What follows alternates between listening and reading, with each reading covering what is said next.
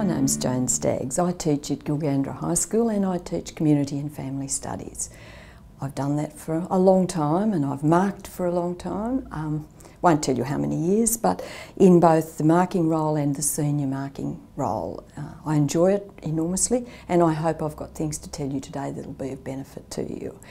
I'm sure that there are people out there that have never had a marker for their teacher, and that's why I'd like to explain to you about that process. I always say to my students, one of those things that you have to remember that this teacher has been teaching all day, then they get in their car and they come to the marking centre and they start marking from 4 o'clock in the afternoon till 9 o'clock at night.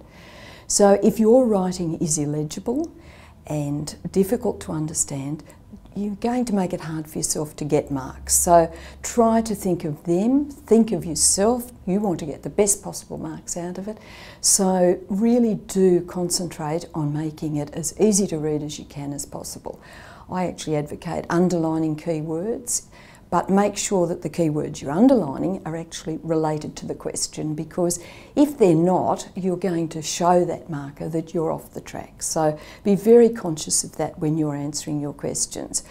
I know with people with the 5-minute reading time, I advocate you go through and have a look at where you feel most comfortable. Some people start to worry about what's in the multiple choice questions. Don't. It's only 20 marks. You've got to think about where the marks are that you're going to do well in and try and settle down and be comfortable. Look at an area that you think, well, in the option, yes, I really do know about that and I'm going to do well. Try and give yourself a little bit of confidence about it. If you've been practicing, as again I advocate with my students to do, if you've done a lot of practice, you really probably will feel comfortable in the areas that are being examined. We go back then to thinking about dot points in the syllabus. Make sure you're very familiar with those.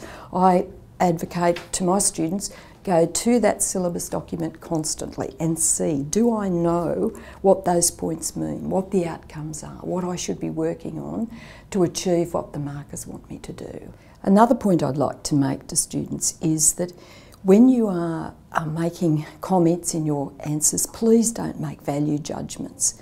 If it's a parenting and caring question and you are going to say how dreadful it is for young mums to have their children in childcare, just remember that the person marking your exam paper may well have had to do that to be at marking.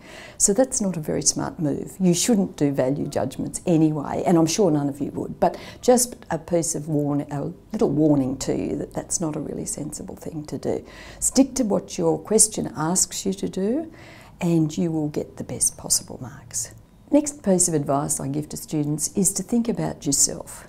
Try to enter the high school certificate exams having had good sleeps beforehand, having had good diet, having had lots of exercise, having a balanced life. I think that's really important because this is, after all, a sociology, psychology subject, and I do say to my students the best preparation you can do is to read the local papers, read the papers daily, watch the news, know what's going on in the world. Things are changing constantly and you need to be aware of those so that you can interpret those things in the questions, because when the questions are set, it is really a reflection on what's going on in the community very often.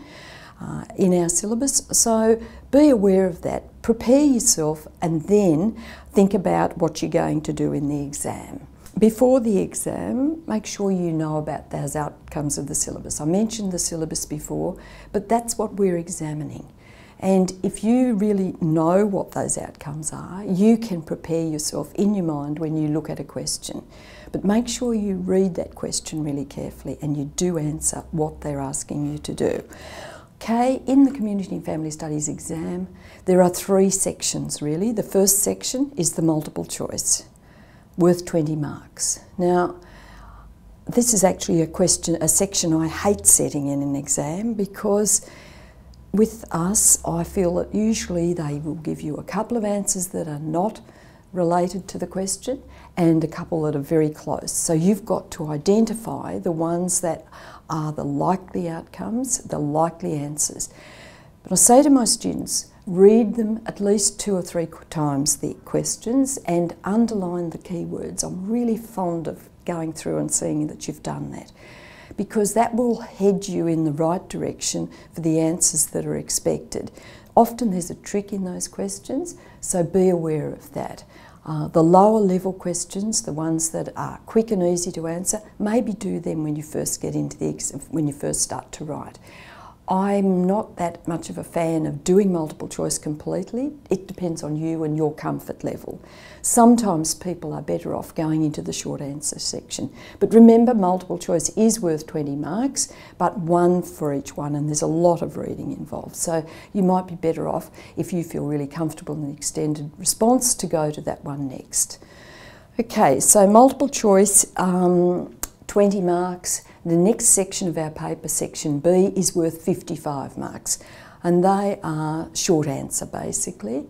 Now when it comes to a short answer, I'd like to show you some practice examples on from last year's exam paper, the 2 mark, 4 mark and an 8 mark one, because I think it's really important that you try to get those marks. Now there's a timing guideline at the beginning of the paper. Follow that through, because if you overextend yourself in one area, and I've seen this happen at marking, people have got extra booklets, they've spent a lot of time answering, but then they've cut themselves back in another section. So it's really important, please, to adhere to those guidelines that are suggested, the timing lines.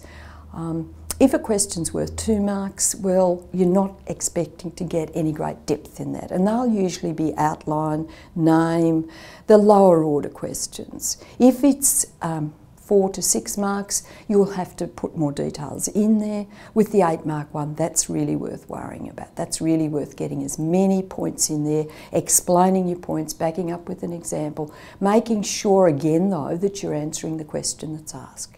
Look at that verb, underline it. Does it say compare? If it says critically analyse or justify your answer, they're looking for higher order ones. They are the questions that will get you band 6s. And we all want lots of band 6s, don't we? As students and as teachers, we want to see that happen. So that's my guarantee of how you get them, is really looking at the question first and foremost, and then answering what is asked. Not what you're thinking about, but what does the examiner want in that answer. Okay, when you get to the option question, which is the last question on the paper, please do the option your teacher has taught you. That will be either individuals and work, family and societal interactions, or the social impact of technology. Now you know which one it is, which one you should answer. With that, that's generally in 3 parts, and 1 part is an extended response. Now if you're very, very happy with that, start writing some dot points down somewhere on a piece of paper if they come to you while you're doing the rest of the paper, because that's a 25 mark question, and it's worth putting, particularly if the extended response is worth 15 marks, it's worth putting those answers in. Somewhere in the process of this marking, you will be graded on whether you're a band 5 or band 6. Yes, I don't even contemplate going lower than that. That's the sort of marks that we're trying to aim for. So please people, if something occurs to you that's related to that question, write it down so that you don't forget to put it in later on.